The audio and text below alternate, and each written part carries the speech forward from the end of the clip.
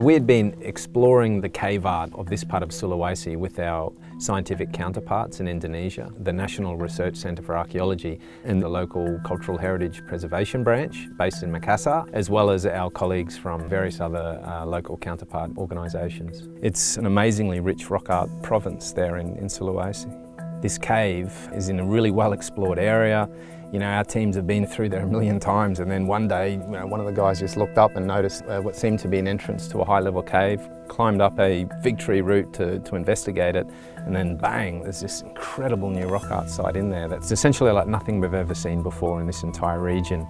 It's this beautiful painting of some sort of hunting scene involving what seem to be these wild animals, a type of wild pig, as well as a type of miniature buffalo known as an anoa, only found on this island. Very small but dangerous animals.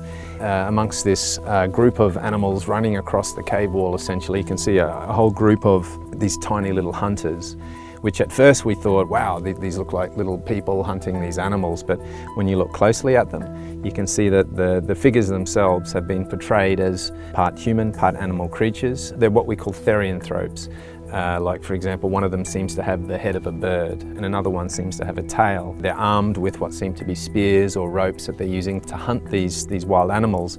It's suggested to us this extraordinary scene shows some sort of story or myth. From what we know here, it's complex, it's fully complex, and it could be linked to like spirituality. Exactly. We had never seen anything like that at all anywhere in Sulawesi, so we were stunned by the implications of this image.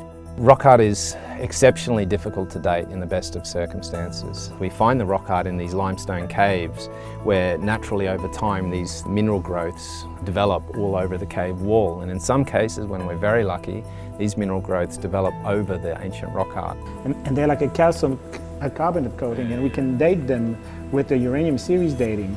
So essentially we can date when those cave popcorn formed on top of the painting, so it provides us with a minimum age. So that's why we can say that this panel here is at least 43.9 thousand years old. So it could be much older than that.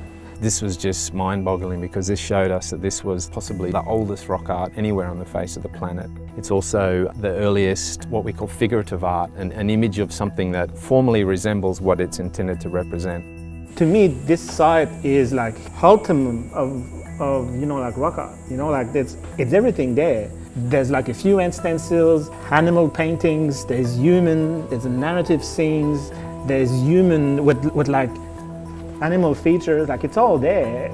And it's not just all there later, it's all there from the beginning. I know, it's just amazing, and to me it just shows how much more rock art is out there waiting to be discovered. That completely changes our understanding of the human story.